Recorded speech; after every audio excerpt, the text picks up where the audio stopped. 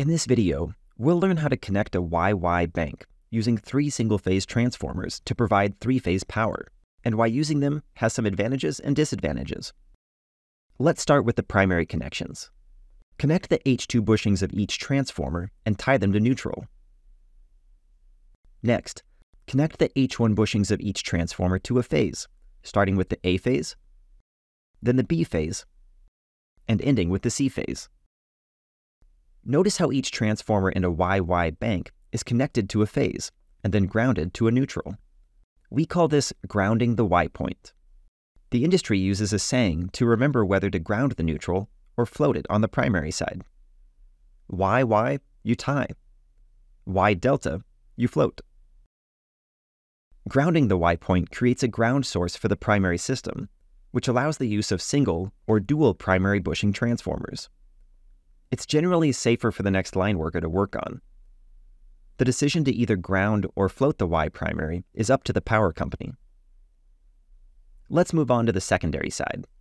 The secondary coils are connected parallel. The industry standard for Y secondary connections is paralleling the X1 and X2 while leaving the X3 idle. To configure the Y secondaries, first, bond all transformer cases together and tie them to ground.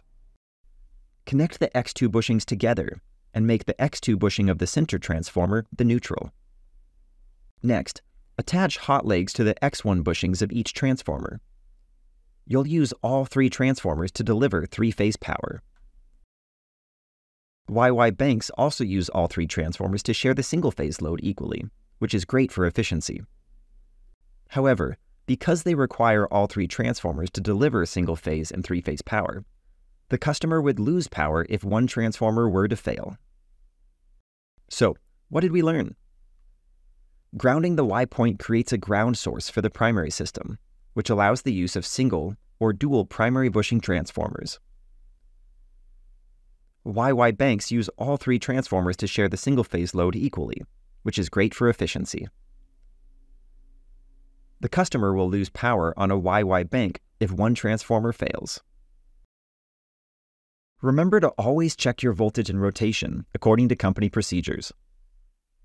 Thanks for watching this Northwest Lineman College tutorial. Work safe out there.